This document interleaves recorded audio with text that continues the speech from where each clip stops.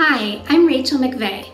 I'm a Google Certified Trainer and Google Certified Coach in Pittsburgh, Pennsylvania in the United States. I'm going to answer the question, how can I deliver synchronous learning, which can relate to creativity and innovation and differentiation in Google Classroom.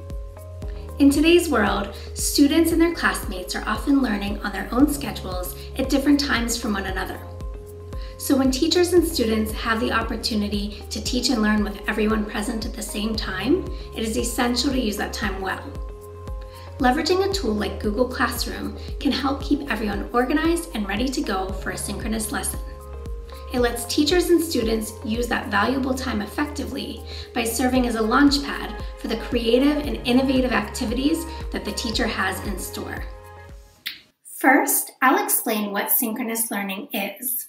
Then I will share ways to use Google Classroom that can help students know when to get online for synchronous lessons and can encourage collaboration during that synchronous time. Finally, I'll share an example of one way to close out a synchronous lesson. So what is synchronous learning? Synchronous learning is when the teacher and students are teaching and learning together at the same time. While this certainly happens when the teacher and students are physically in the same place, it can also happen if everyone is online together in the same space at the same time. Google Classroom can be a helpful tool in making sure that students are at the right place at the right time for an online synchronous lesson. Some teachers may opt to use the stream in Google Classroom to post an announcement stating the date, time, as well as where students should go to start participating in a synchronous lesson. One strategy that might be helpful is to create an assignment in the classwork page that states the details of the start of the lesson.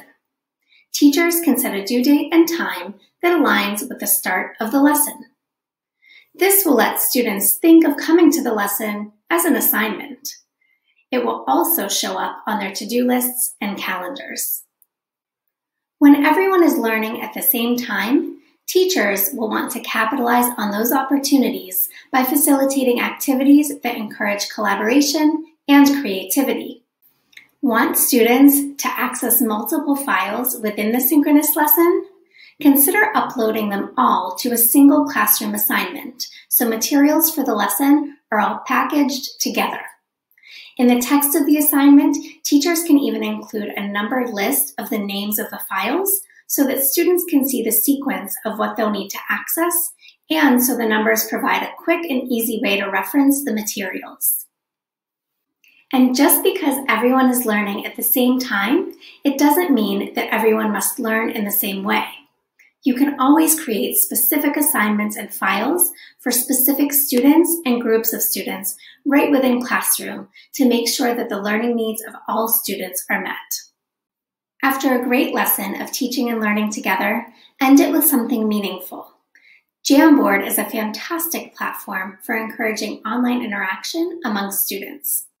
What's more, Jams can be uploaded to Classroom assignments just like your other Drive files, allowing students easy access and giving teachers the ability to view student work and interact on the Jam in real time, all from the Learning Hub that is Google Classroom.